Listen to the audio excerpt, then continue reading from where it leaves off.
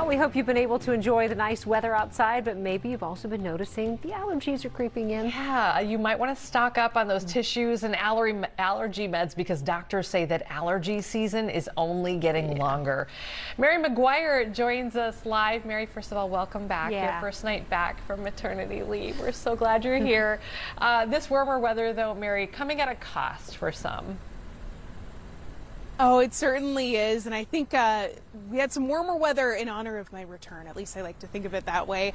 Forget spring. It really felt like the dead of summer outside today. But with those warmer temperatures, of course, come sniffles and sneezes for many.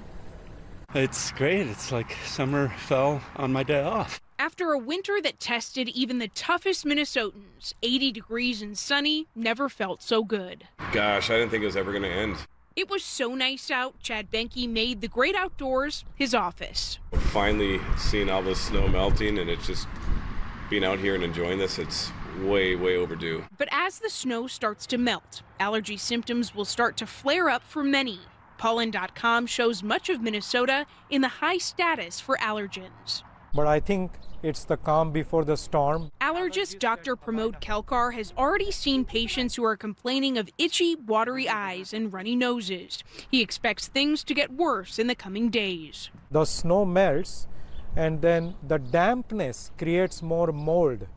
And that mold can cause same symptoms as tree pollens. Dr. Kelkar says warming global temperatures are impacting pollen counts, making allergy season stretch longer. We are seeing the allergy season extended by 1 month at each end. But if over-the-counter antihistamines aren't working for you, you don't have to suffer. Now, the first thing I always tell patients who have allergies is don't deny yourself the pleasure of outdoors. There's a whole host of remedies professionals can provide, like allergen immunotherapy, that can give greater relief as the pollen continues to spread. Now, there are some more at-home solutions that you can try, like sinus rinses and also changing your clothes and showering if you are outside to make sure that all of that pollen gets off of you. Reporting live tonight, Mary McGuire, Fox 9. All right, Mary, thank you.